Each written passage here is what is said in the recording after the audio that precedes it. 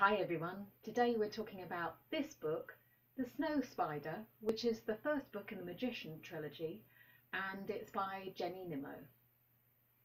I listened to this as an audiobook from my e-library. This story is set in the time from Halloween through to Christmas and follows the tale of a boy named Gwyn who lives in Wales, and he has his birthday on All Hallows Day.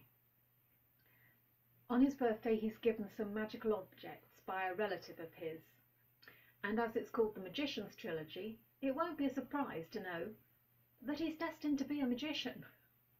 And it also probably won't be a surprise to know that one of the magical objects that he's given is a spider. This isn't a light fantasy, it's quite a serious book. The magic itself does have sinister undertones.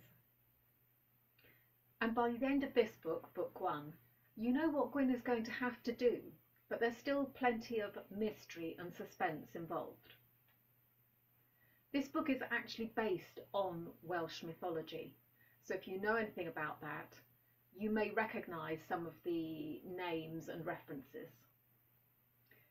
So this book is for those who like magic, like a bit of mystery and suspense, and also who enjoy books about mythology.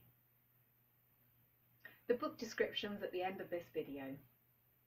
But before that, if you're interested in other books that have a basis in magic and a little bit of mythology, then you might want to try this one, which is The Wizards of Once by Cressida Cowell.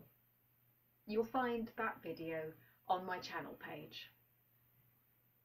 Thank you for watching, and here's the book description.